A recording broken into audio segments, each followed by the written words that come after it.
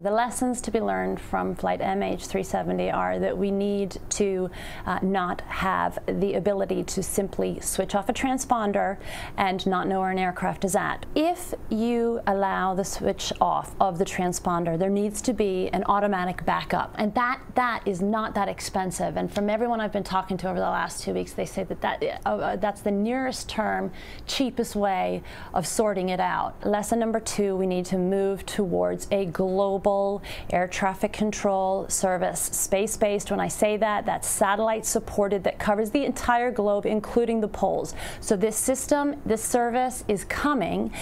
It's called Aviation. Next year, they're going to start launching them. They're going to launch then every 4 months to make sure that we have this network of satellites that are going to be able to see exactly where every aircraft is in the world.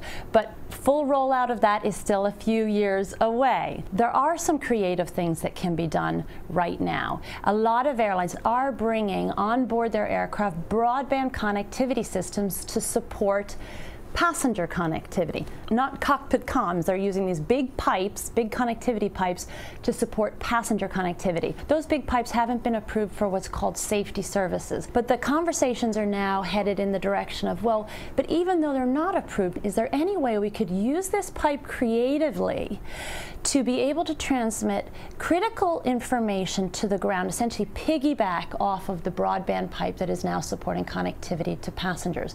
There is also the question of, could you stream black box data? And in the wake of Air France 447 in 2009, that was a very, very big conversation. A lot of people talked about that. The reality is that it's very costly to stream black box data in real time.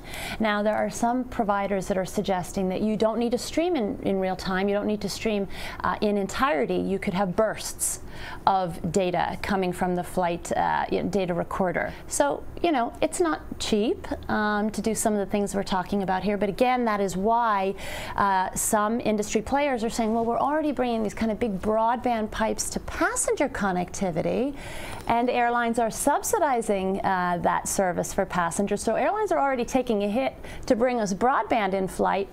Well, why not figure out some creative ways to use that pipe to stream some data that could be very useful in this type of a situation?